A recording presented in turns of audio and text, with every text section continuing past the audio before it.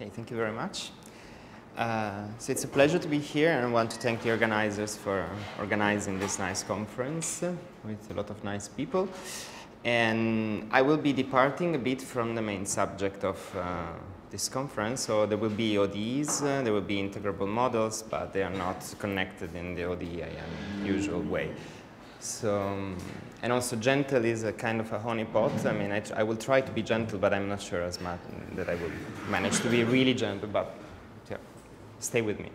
So it's based on a series of work that I have done mainly with Roberto Tateo and Riccardo Conti, and there are works in progress with Sasha Zamolodchikov and Roberto and Riccardo. Okay, so for an introduction. First of all, since this will be kind of an introductory talk, most of you probably didn't hear about this deformation. They don't know what's TT bar and everything. I will go through the title in order, and then I will present the TT bar flow, so this deformation and the main properties. And then I will talk about some generalization for higher charges and some extended conclusion and mainly outlook, so what's left to be done with this theory, what's interesting. It's fine? Okay. All right, so... okay. So what is 2D? I think everyone agrees on this. This is just a set notation, essentially. So I will be working mainly on flat Euclidean space, so with C mainly, using both Cartesian and complex coordinate, depending on the need. And I might want to move to Minkowski at some point by doing some weak rotation in this way, so analytic continuation. And when I might need also to compactify the space on a cylinder or on a torus, choosing two non-parallel vector, x1 and x2 in R2.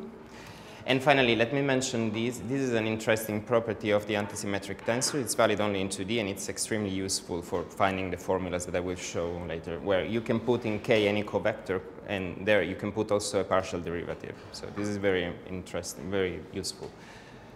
And I will denote the antisymmetric tensor with E, not with epsilon as usual, but it's just because I had used that and I don't want to change the notations. Okay, what's QFT? That's a bit more thorny. Defining exactly QFT is complicated. I will use mainly two perspectives. The first one is a path integral approach, where the main object is the action, the classical action. I use the action to define a measure. Action depends on a collection of fundamental fields, which are essentially integration variables. And the action has to have a local form, so it's the integral over the space-time of Lagrangian density. And the Lagrangian density depends on the field and its derivative. In principle, it might depend also on higher derivatives, but it's not necessary. Observables are just product of local fields, and the local fields depend on fields and derivatives at a single point. And then one define the expectation value of an observable as a path integral, and it's weighted by the measure, the observable, and it's divided by the partition function. It's normalized. Another perspective for QFT, which is very useful, is a bootstrap formulation. So instead of taking the action as a fundamental object, one takes the collection of all correlation functions. The correlation functions are correlation functions of local operators, local fields, OA, and these fields span a space, which is called the space of local field. And this, the basis is that one supposes that this field is complete with respect to a certain algebra, which is called the operator product expansion, which is this thing, where I combine two fields at sending x1 close to x2, and I expand them in the basis of local fields with some coefficient C. The fact that they depend on the difference means that the theory is translational invariant.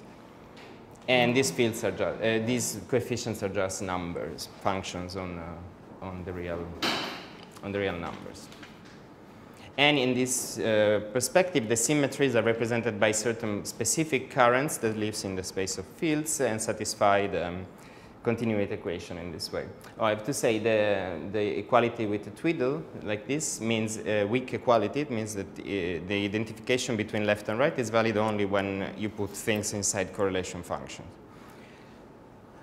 From the symmetries, one can construct the conserved charges as integral over some line in the space. And the most important is, of course, the energy momentum tensor, which I will use to construct the operator TT bar, as I will show now. So TT bar is defined very simply. You take two energy momentum tensor, you combine them in this determinant-like form, and then you take the limit for the 2 points to be coinciding. Nice. Only given this OPE that I showed you here, one might wonder whether the C are finite in the limit where the 2 points coincide. And actually they are not finite, but they are under control. So first of all, one of the properties of this T with two arguments is that it doesn't actually depend. The expectation value doesn't actually depend on x and x prime. So it's a constant. This means that I can move the points where I want on the plane.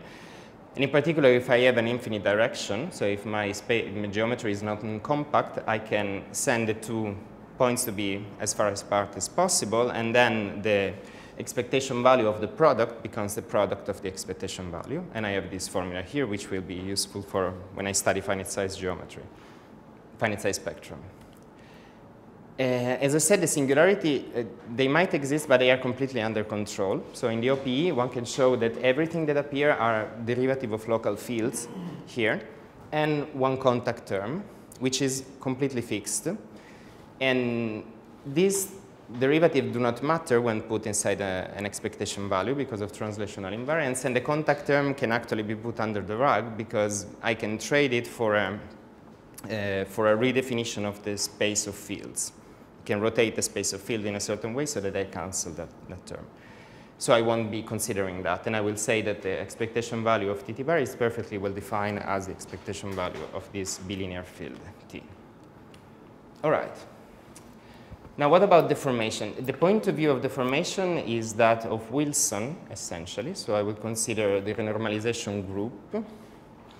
In this context, the theories are points in a certain space, which I'll specify later. And just to present what might be wrong about deforming the theory with irrelevant field, I will consider, let us consider a theory which lives close to a critical point. Critical points are conformal field theories, are theories that do not possess an intrinsic scale. And when I'm in a vicinity of that, I can expand my action as a CFT, a term which is a relevant deformation, and then an infinite sum of irrelevant deformations, irrelevant operators this way. Irrelevant means that the dimension is less than the space-time dimension. Irrelevant that is bigger. There might be marginal fields, but I won't consider them because they only complicate the, it's not useful for the argument, it's just a complication. And I just consider the case where I have just one relevant direction. So what one can say about this action is that the part in square brackets, it can be shown to be a UV complete theory, meaning that if I take just that part there, the theory is completely well defined for any scale of the system. But as soon as I add an irrelevant operator, this property might shatter, so I might lose this property. Usually that's what happens. And the theory becomes what is called effective theory, which means that if I attempt to do an expansion, a usual perturbative expansion in the alpha I will find in the Feynman integrals, I will find divergences, and I need to add contour terms, which in theory I can find. But the point is that I might not be able to fix uniquely the coefficient of this contour term. So I will arrive at a situation where my theory loses completely predictiveness. And this is called a non-renormalizable theory. This is the usual thing that happens when I add some irrelevant deformation. But let me investigate a bit more subtly this point using Wilson interpretation. So the central object is the space of quasi-local field theory. So it's a space where each point is labeled by an action, and the action is the integral of a local, so it's a local action, quasi-local actually, so it's the integral of Lagrangian density, and the Lagrangian density is allowed to depend on any derivative of the field. And the meaning of quasi-local is that I equip my theory with a cutoff, lambda, and I ask the theory to be local when the distances that I consider are bigger than this epsilon. But I allow for some degree of non-locality for distances less than that. And in this space, the renormalization group flow is simply a scale transformation. So the space possesses a tangent space, and the tangent space is the space of fields of the theory. And in that space, I can construct a vector field, and then that vector field affects a flow, and this flow is the renormalization group flow. L is a log of some length scale. The integral curves are called RG trajectories, and they encode the scale dependence of my theory. So how my theory looks like when I look at it from different distances, from afar, from close. So I can integrate this flow for starting from L equals 0 in positive direction, and then I will find large scale properties. So I will go to the infrared, and usually no pathology is expected in this case. But whenever I try to go backwards in time, I usually expect something bad to happen. And the reason is that if no pathology was there, then I would have an action which is equivalent to an action with a much smaller cutoff. And this usually is not the case. So I expect that there is a point beyond which my theory exits from this space of quasi-local field theories. This is the usual case. In QAD, the intrinsic scale where this happens is called Landau scale. So that's the usual name. But it might also happen that this L star is infinity. So I might end up with a nice theory which is UV complete. So I can actually remove my cutoff without losing anything, without problems. And this seems to be the case for TT bar. This, again, is not settled, this thing. So I'm not saying for sure that it is, but there are hints, quite serious hints that this is the case. So my theory is completely well defined. So this is a picture. That's the usual situation. So I have a point where I just escape from this space. And outside, I don't know what's there. So I just put X under Cones, but there is something, but we have no control over what's there. So mysterious. And here is just a pictorial representation of the TT bar flow. It's given by this. So I use the operator TT bar to construct the flow. And I can do that because the TT bar is well defined for any field theory, almost any field theory. So the requirements on the field theory where I can construct TT bar is very mild. So I expect this field to be well defined everywhere along this curve. And at each point, I can define a direction uniquely, and I can flow along the curve. OK, so why? Why consider TT bar deformations? Well, the main reason is that, as I said, the deformation is universal. So I can take whatever action I want, and I can deform it this way. And this is extremely nice. And all these deformations, they share common properties that I will talk about in a moment. The second point is that the deformation is under a high degree of control. We can say that it's integrable in the sense that if I have control over the starting theory, I can find the corresponding quantities in the deformed theory. And I will show an example in the finite size geometry. So I just need the initial value, and then I can just flow things along the TT bar flow. And another important thing is that it preserves existing symmetry. So if I start with an integrable theory, I will keep being integrable all along the flow. OK. And important motivation, among many important motivation, is the fact that even though it seems to be UV complete, the UV behavior is extremely non-trivial. So there is, for example, a Hagedorn behavior, which means that the density of state is not the usual car density, so it doesn't grow as a CFT. In the case I'm starting with a CFT, it doesn't grow as a CFT, but it presents some singularity in the ground state, some square root singularity. In other direction of the parameter that I used to deform, I might have some, I start from a CFT, for example, so I have an infinite number of states, and I end up with a theory that has a finite number of states, so where the entropy is finite at zero radius, which is a very weird situation. And I have issues with locality. This, again, is not settled. It's not clear how much the theory is non-local, but it seems to have some degree of non-locality, and then various other properties.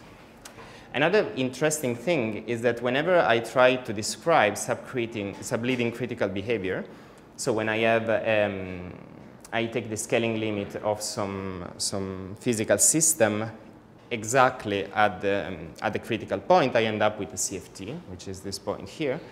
If I'm not exactly at the critical temperature, but slightly away from that, I will find some expansion where the first term are controlled by the relevant direction, but the subleading term are controlled by the irrelevant operator. And usually the irrelevant operator with lowest dimension in many examples is TT bar.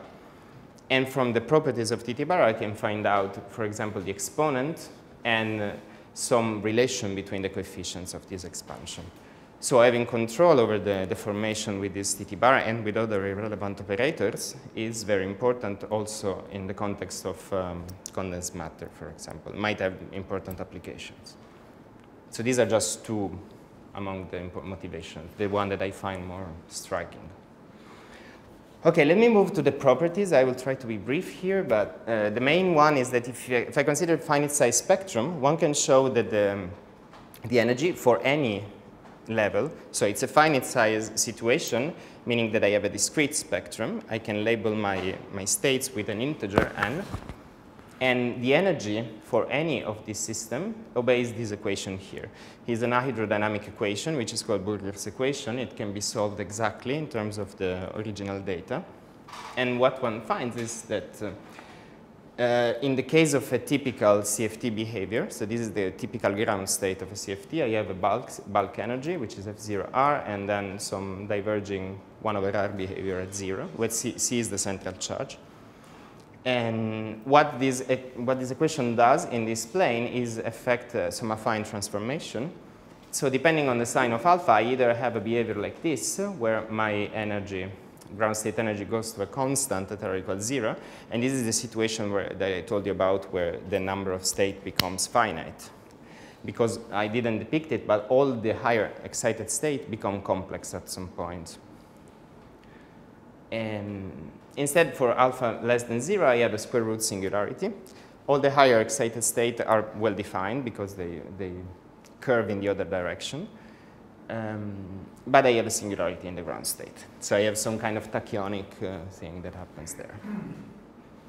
And this is called wave breaking in the language of hydrodynamics. So this equation appears when you try to describe waves in shallow water, and it encodes it allows for the possibility of the wave to break. And this is exactly what happens. So the profile becomes double valued.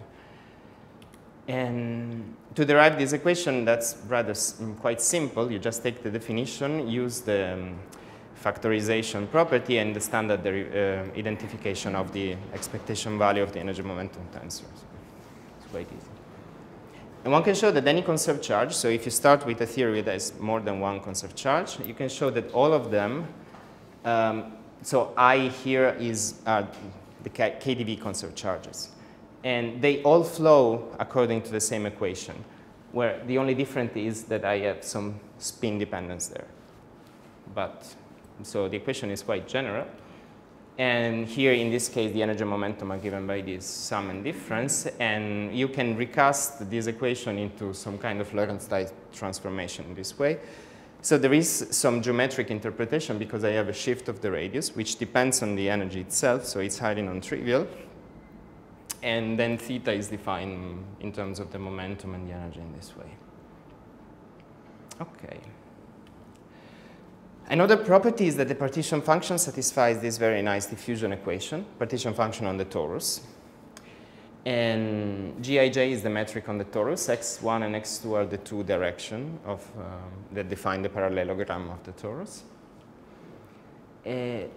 And this can be obtained in various different ways. One can represent Z to T2 as a sum of states, which is the most direct way to do that. But one can also do something which is called Hubbard-Stratonovich transformation, where one transforms the infinitesimal deformation of TT bar by introducing an auxiliary metric, H, in this way. Then one works with this thing, and at the end resum with H, and one obtains that thing there. It's a bit involved, but it can be done. Another way, which is very interesting, is I will talk more about this in the next slide. One can introduce a semi-local field, B, which is the curl of T. The curl of B is T. So B is a semi-local field, and and then TT bar is represented as a total derivative, and when put inside an integral over the space-time becomes a line integral, but it's a non-trivial integral because B has a tail attached to it. So when put inside the torus, it catches up the two cycles of the torus, and one can obtain that formula there. Again, this is a bit quicker as a derivation, but still, I won't present that. Well, just let me mention that if you start with the CFT, it has been shown that this is automatically modular invariant, and is the only modular invariant possibility where all the energy evolves independently along the flow. It has been shown in this article here. Okay, so I won't show the derivation of the equation for the partition function, but I want to give you a hint of how to derive the S matrix, in the general S matrix for any theory. So one introduced the prime form in this way. So effectively, one solves the continuity equation. And B mu defined like this is a semi-local field, so it has a tail attached to it. And this tail measures the energy momentum across this tail. Okay, the OPE, one can show that the OPE is perfectly under control. One can define a combined field BO for any field O.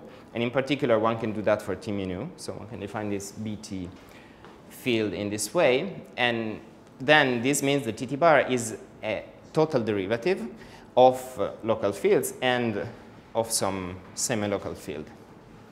So when I take the deformation and I find the infinitesimal deformation of the S matrix in this way, and I put what I wrote before inside the integral, I can transform it in a line integral on the boundary. And here the boundary is given by two lines at the past and the future, where I construct my initial particle, I introduce my initial particles and my final particles, and I just integrate over these two lines this way. Using the definition of BT0, one has this expression inside that integral, and one has to see how this object acts on the state at the past and on the state at the future. But this is pretty easy because T nu measures the momentum P nu at x, while the integral here measures the total P mu, the total energy momentum that is lying on the left, for all the particles that are lying on the left of x. And one last thing one has to note is that in the past, the particles on the left are quicker than the particle on the right because they need to collide, while in the future they are faster, so they stay on the right with respect to. So there is an ordering, a natural ordering of the particle, and if one shuffles things around, what one finds is this formula here, which is very nice. And a nice thing is that nothing inside this square bracket depends on alpha, so one can exponentiate directly this formula here and find the full S matrix in the deformed theory. Okay, in the integrable case, you just need to care about two-body S matrix. Well, use the rapidity representation. You can find this form here, which appeared in the first article of Zamolodchikov and Fedor, of Sasha and Fedor. This is called the CDD factor. CDD factor are functions that automatically solve the bootstrap equation for S, are ambiguities of the S matrix. Usually one solves, in the integrable case, S matrix by bootstrap, and one ends up with some formula and some ambiguity, which is fixed by requiring the minimal, making the minimal assumption so that it doesn't introduce any poles, it doesn't introduce zeros, it's just something that doesn't do anything. But in theory, one can have any kind of factors of this form. And in TT bar deformation, this is what happens to the S matrix in an integrable case. It's important to notice that this phase introduces a gravitational shift, delta t, which depends on the energy. So when alpha is less than 0, the shift is positive, and one has an healthy theory. Although, as I said, probably one doesn't have local observables, but still the theory is well defined. But if alpha is bigger than 0, which is the case where I have just a finite number of states, I have superluminal propagation. Still, the S matrix is well defined, and the theory also is under control. So although it's not clear what happens, it's still a theory that I can use to do something. So it will be interesting to investigate this point more deeply. And well, just to mention, the complete S matrix was written first by Dubovsky, Gorbenko, and Mirbabai, and it was found by interpreting the TT bar as a coupling to Jakiv-Teitelbaum gravity. So this is an interpretation which you can look at it as, so I showed you that you can recast the Burgers equation as a deformation of the radius, as a shift of the radius. So there is some kind of coupling of the energy with the geometry, and this seems to hint at the same thing. It has been shown that these actually bring you to the TT-bar deformation of A0, so it is, from this action here you can find the S matrix, you can find the equation for the partition function. It's complicated, but you can do that. And the natural thing to do in this setting is to introduce dynamical coordinates, which are defined like this, and these coordinates are dynamical because they depend on t, in this way here. What's the verb required? It's the dilaton, I think. It's the field of the yes. Yeah, exactly. When you find the minimization with respect to G, you find an equation for the dilaton, which is given by that. And that couples the action with oh yes, of course, the action depends on G also, so that's why it's coupled to between the two sides. Okay, so this same coordinate transformation has been found in a work which I did with Roberto and Riccardo in a completely different way. So we followed a completely different path. We found exactly the same coordinate transformation, which is given here.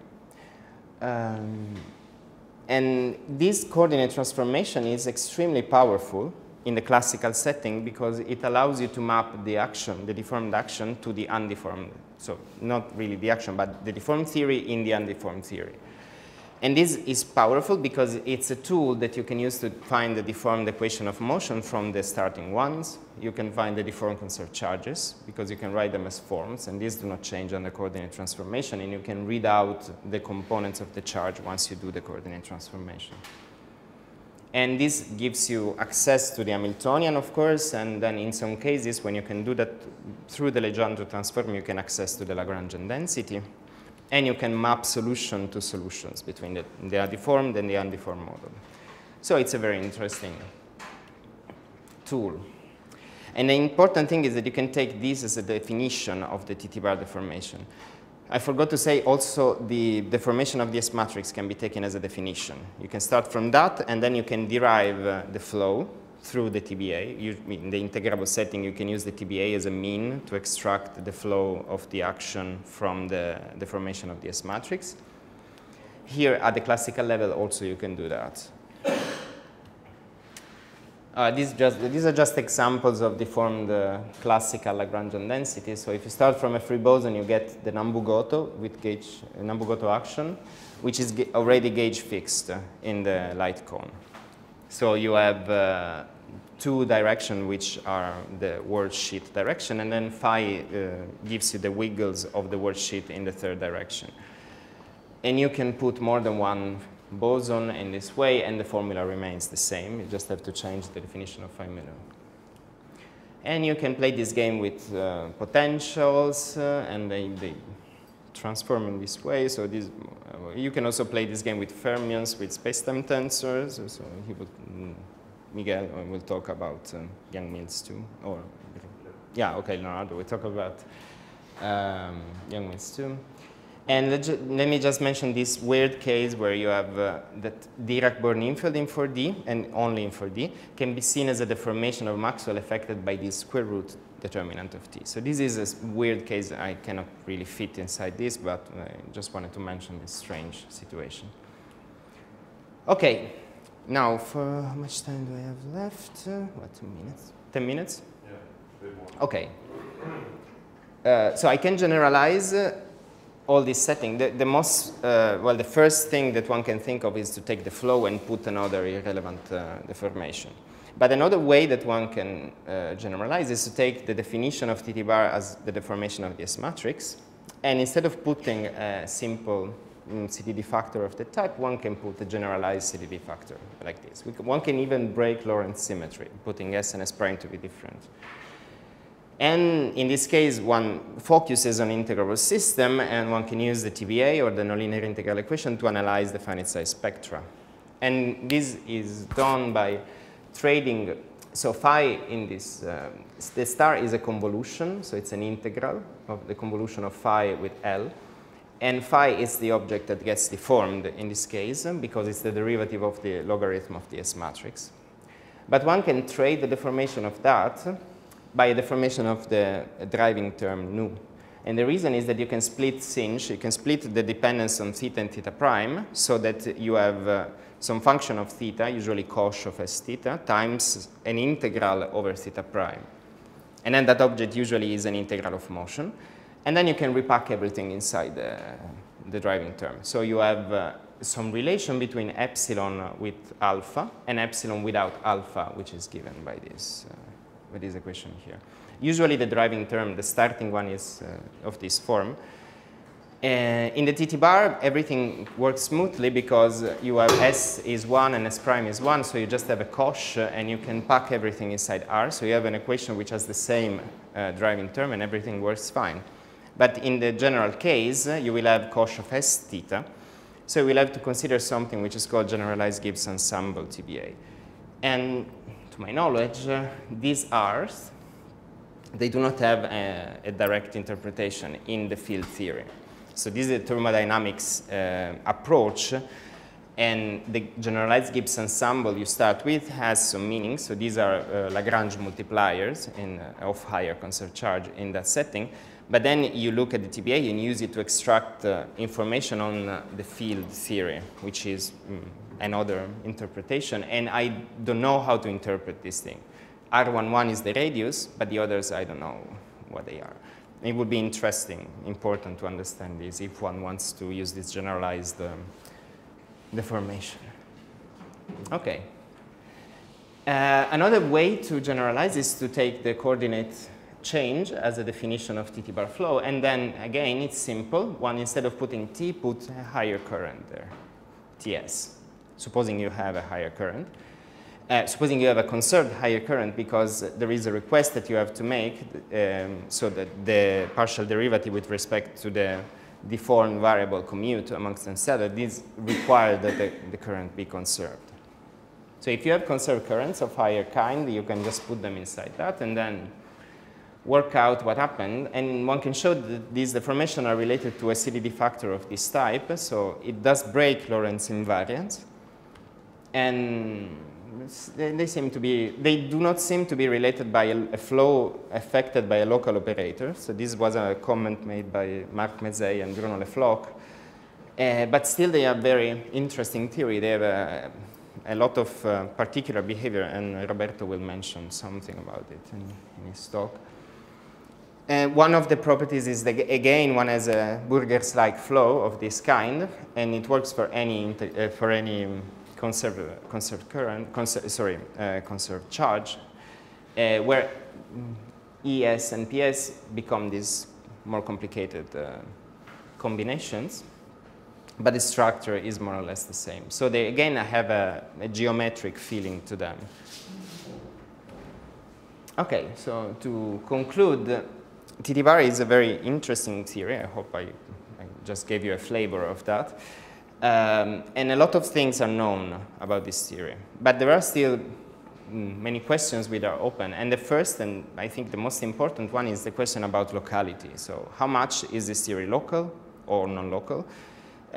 Do local operators exist? There is like a complete quantum gravity-like theory where you have no local observables. So this is not completely clear. And of course, this question is important if one wants to define form factors of local operators, because if you don't have local operator, it doesn't make sense to ask that. And of correlators. So there was an article by Cardi which came out a few days ago on correlators. I didn't have the time to read it, and it seems interesting. But anyway, so this is still things that are not settled, and I think they are low-hanging fruits, so they are interesting questions which can be answered in a reasonable amount of time. Then the true nature of I alpha bigger than 0 theory. has been put in correspondence with the, in ADS-CFT approach with the effect of moving away from the boundary into the bulk. And in the bulk, there is a black hole. And this seems to account for the fact that you have just a finite number of degrees of freedom because you cannot put a black hole of arbitrary size in a finite box. It was proposed by McGaugh, Mezey, and Verlinde. But I mean, it's still, from the field theory point of view, it's still kind of mysterious what happens. So it would be interesting to investigate this further. And then, you know, you can put TT bar in non-flat geometries. You can have partition functions of sphere on higher gene surfaces. And again, this is not necessarily possible because of the fact that you might have non-local observable. But it would be interesting to understand if it's possible and what can you say about that. And then there has been proposition for higher dimensional analogs, but this doesn't seem to work too well in the field theory setting. They do work in some cases in ADS-CFT, from the ADS-CFT point of view. Instead, for higher charges, very little is known, so everything goes. Whatever result is welcome. And the usual question are just, well, do they share property with TT bar, or do they have novel behavior, like novel UV behavior? Like, let me say here.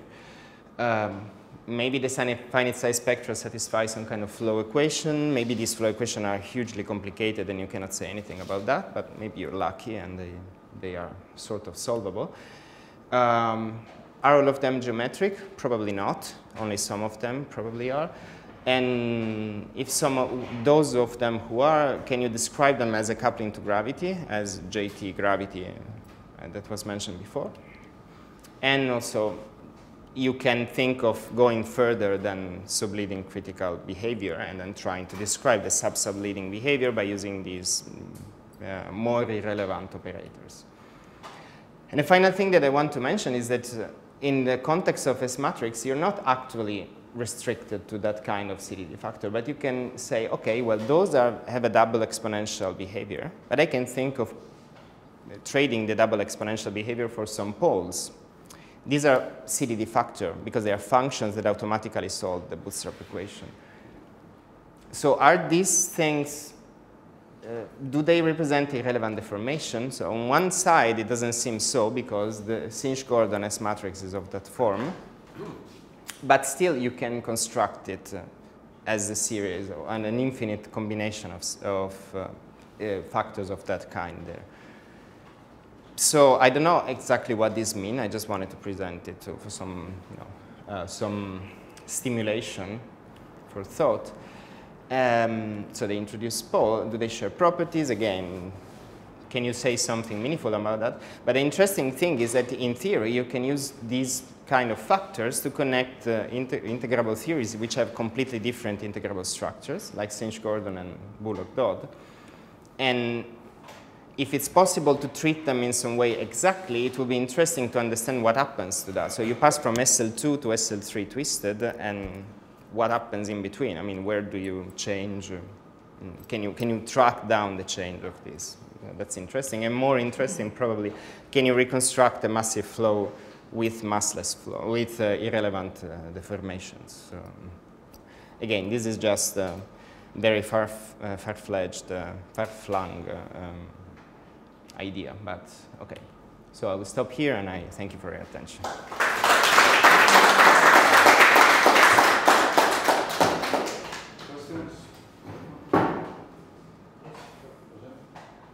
Could you give, well, because it's a deformation of integrable, Yes.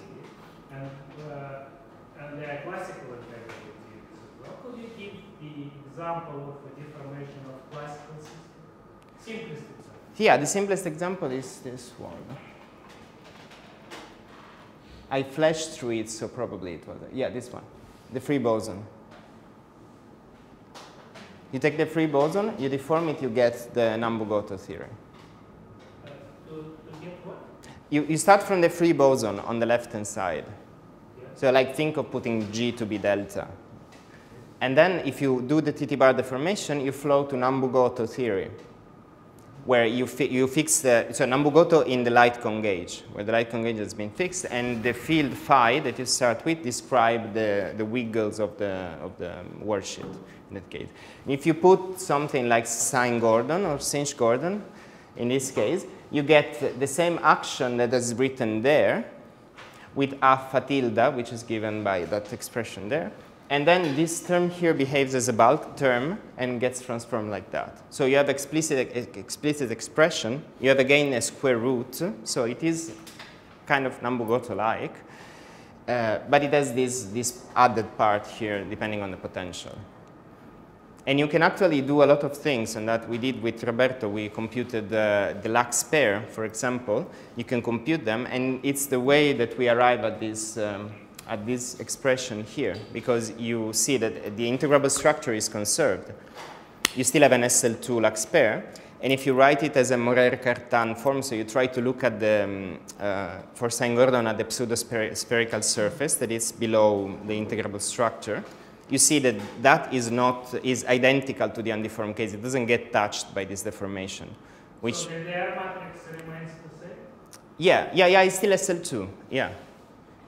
And the Lax pair gets deformed in a very specific way, but it's still, you can map it back to the original one by transforming the coordinate this way.